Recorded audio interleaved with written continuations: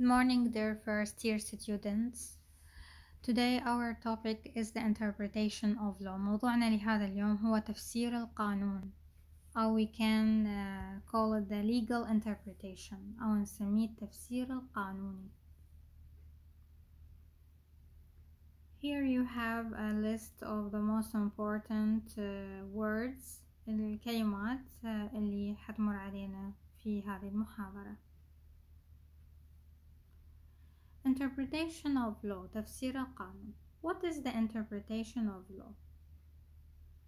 Or what is the definition of the interpretation of law? ما هو تفسير القانون أو ما تعريف تفسير القانون؟ Interpretation of law is the elucidation of the obscurity in the law. هو توضيح أو شرح. elucidation means توضيح أو شرح the obscurity in the law. الغموض في القانون. Obscurity means غموض. رغم أنه القوانين we have said before that laws or legislations are written in simple language. القوانين أو القواعد تكتب في بلغة بسيطة in simple language that can be easy understood. ممكن فهمها بسهولة. لكن هذا ما يمنع that some legal rules may contain obscurity. قد تتضمن بعض الغموض. So interpretation determines يحدد التفسير the content of a legal rule. يحدد محتوى القاعدة القانونية and defines its elements ويحدد عناصرها and characteristics وخصائصها. So interpretation of law or legal interpretation is the elucidation أو نقدر نقول the clarification, the explanation.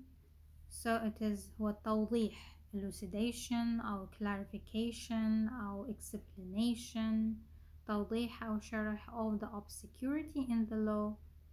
So it determines the content of a legal rule and defines its elements and characteristics.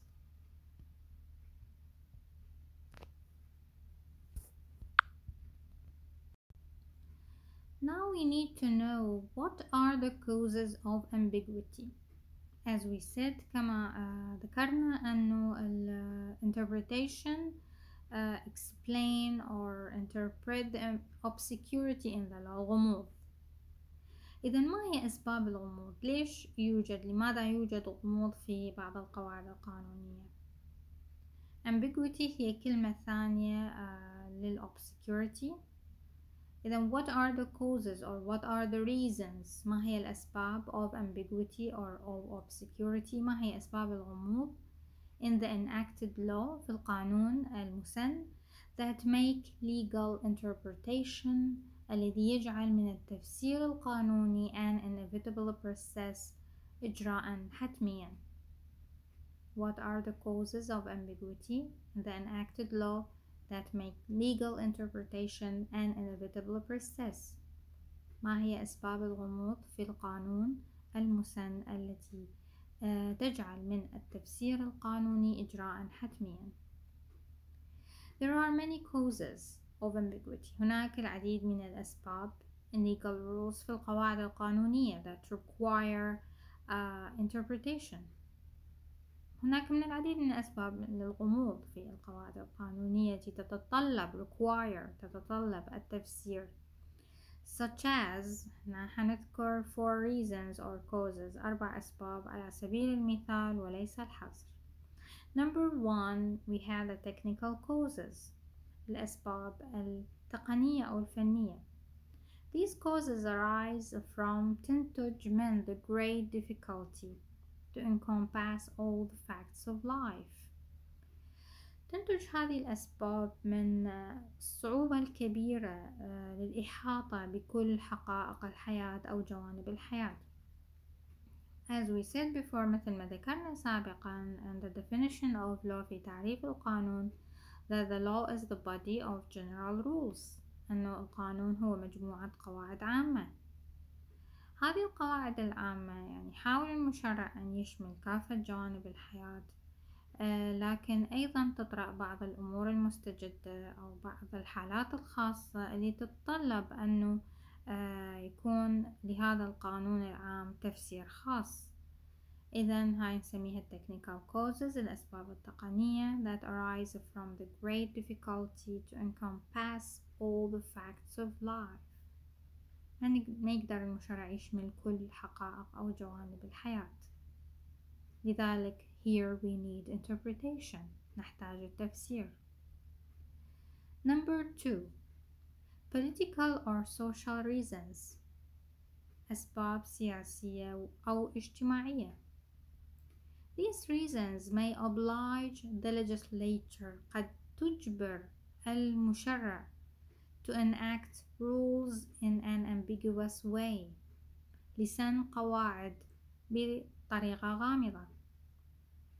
إذا هنا عندنا ال obscurity أو ال ambiguity، الغموض أو في التشريع يكون هنا متعمد intentional، وفي هذه الحالة the legislature leaves the interpretation to the courts، يترك التفسير للمحاكم. So we have here political or social reasons may oblige، تجبر تجبر the legislature المشرع to enact rules in an ambiguous way، لسن قواعد بطريقة غامضة leaving their interpretation to the courts، تاركا تفسيرها للمحاكم. يكون المشرع لأسباب سياسية أو اجتماعية يكون مقيد، فيتعمد إضفاء يعني حالة من الغموض على القوانين المشرعة أو القواعد القانونية المشرعة، يترك تفسيرها للمحاكم. Number 3 interpretation is necessary when ambiguity is due to negligence, mistake or lack of foresight. السبب الثالث هو يكون التفسير ضروري عنده عندما تكون الambiguity الغموض is due to ناتجة عن negligence الإهمال، يعني المشرع يهمل تشريع جانب معين، أو mistake يخطئ في تشريع ما، or lack of foresight أو قصور في الرؤية المستقبلية. فهنا إذا we need interpretation or interpretation is necessary، نحتاج التفسير أو يكون التفسير ضروري when there is negligence، when there is a mistake or when there is a lack of foresight. Number 4 interpretation is needed to add flexibility to the rigid rules. التفسير أيضا يكون مطلوب لإضافة flexibility مرونة to the rigid rules للقواعد القانونية الجامدة. بعض القواعد القانونية تكون جامدة. Some crimes are committed by people who have, let us say, humanitarian background، يعني أكو بعض الجرائم ترتكب المرتكب هذه الجريمة تكون إلى أسباب معينة أو خلفية إنسانية معينة، ينظر إلها القاضي with the spirit of law، بروح القانون، لكن القانون بحد ذاته rigid، جامد أو صارم. فبهذه الحالة نحتاج التفسير، we need interpretation to add flexibility to make this rigid rule flexible or more flexible، نعطيها مرونة للقاعدة القانونية الجامدة حتى يقدر القاضي يتعامل مع القضية with the spirit of law، بروح القانون. So these 4 reasons are the reasons or the causes of ambiguity، هي أسباب الغموض that in which interpretation or legal interpretation is an inevitable process or is required، يكون التفسير القانوني مطلوب أو يكون إجراء حتمي. What are the kinds of interpretation? Here we are going to talk about the types or the kinds of interpretation. أنواع التفسير. There are three fundamental kinds of interpretation. هناك 3 أنواع رئيسة للتفسير. Let us start first with the legislative interpretation, التفسير التشريعي. From its title من عنوانه, so it is done by the legislative authority. هو يقوم بهذا التفسير السلطة التشريعية, the legislative authority, أو نقدر we can say the legislature, المشرع. When does this interpretation take place? متى تحدث أو متى يقع هذا النوع من التفسير؟ It take place هو فعل مركب بمعنى يحدث, it happens or it takes place when a legislative enactment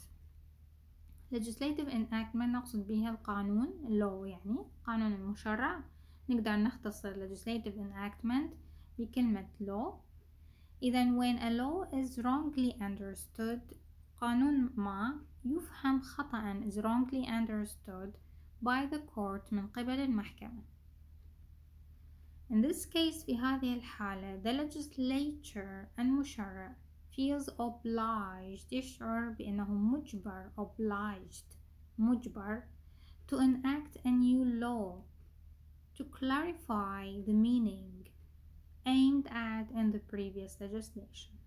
إذن يكون المشرع مجبر في هذه الحالة to enact a new law, يسن قانون جديد, to clarify ليوضح, to explain ليشرح, to interpret يفسر, the meaning المعنى in the previous legislation or aimed at in the previous legislation, المراد به في التشريع السابق أو في القانون السابق. okay. فإذا المشرع هو نفس the legislature or the legislative authority who does this interpretation, هو اللي يقوم بهذا التفسير. متى يحدث هذا التفسير؟ takes place when a law is wrongly understood by the court or by the judge, so the legislature enacts a new law to explain the meaning of the previous law, حتى يشرح المعنى للقانون السابق. The second type of interpretation, النوع الثاني للتفسير, is known as the judicial interpretation, يعرف بالتفسير القضائي. It is exercised by the courts, تمارسه المحاكم, أو نقدر نقول exercised by the judges, done مثل ما قلنا done by the legislature في النقطة السابقة, exercised by أيضا ممكن نقول done by or exercised by, تمارسه أو تقوم به the courts المحاكم, أو we can say the judges القضاة. Also we can say the judicial authority السلطة القضائية, فكلها تؤدي نفس الغرض.